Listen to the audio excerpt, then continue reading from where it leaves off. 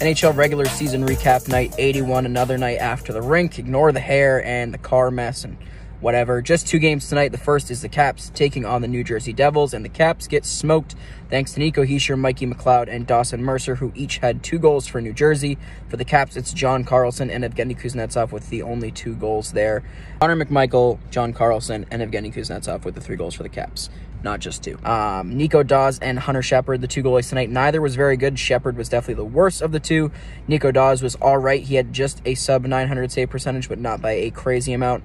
Nonetheless, it's a big win for the Devils, who needed to catch up on the Caps, and they did so tonight. I believe now just 2 points back of them with an equal number of games remaining, so we'll see if they can catch up.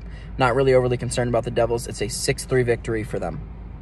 Second and final game of the night, the Leafs taking on the Anaheim Ducks in Anaheim. We thought we were going to get the NHL debut of Dennis Hildeby tonight, but Martin Jones plays both halves of the back-to-back.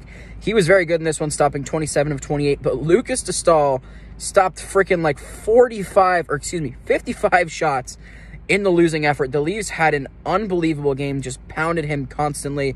He's going to have bruises, I'm sure, but sucks because he doesn't get to go home with the W. In the second period, Frank Vatrano opened the scoring, and then in the third, it's John Tavares that ties the game up.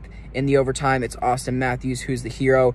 A big win for the Leafs. They almost got away with a loss in this one, but the Ducks made it tough, just not quite tough enough. 2-1 victory for the guys in white. And that's it for NHL regular season recap night 81. Many more games tomorrow night, so we'll catch you guys then. Have a good one.